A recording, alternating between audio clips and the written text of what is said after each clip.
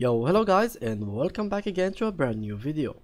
In today's tutorial, I will be showing you how you can actually find your ID in Teamviewer using your both devices, which are your phone or your PC.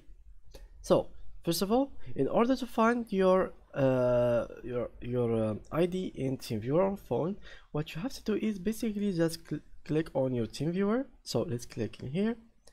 And basically, if you are on your phone, there will be no something like finding your ID.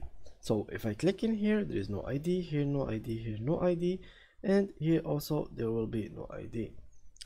And even though if you find your ID like I have here, which is TeamViewer ID 679906356, which is at the bottom, I don't have really the password to give to the other guy in order to access my phone.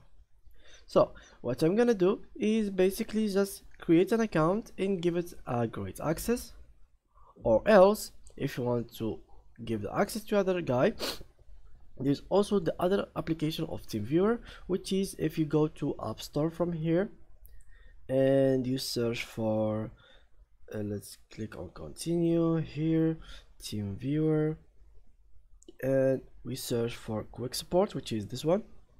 Now after you get this page, you download this application and you click on open. Here guys, you will find your IP and or ID, and from here you just have to go to this website, which is www.start.teamviewer.com.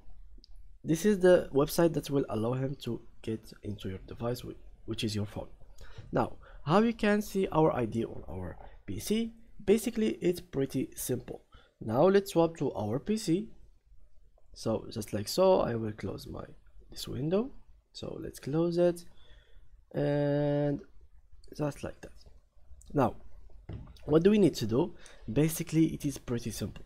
Just go to your Teamviewer, and from here guys, you will find this ID. Here what you gotta do is basically this is your ID. So that's pretty easy. Just right after you open the program, you'll find your ID in front of you. So yeah guys, that was it with today's video. If you enjoyed it, please leave a like, and thank you for watching.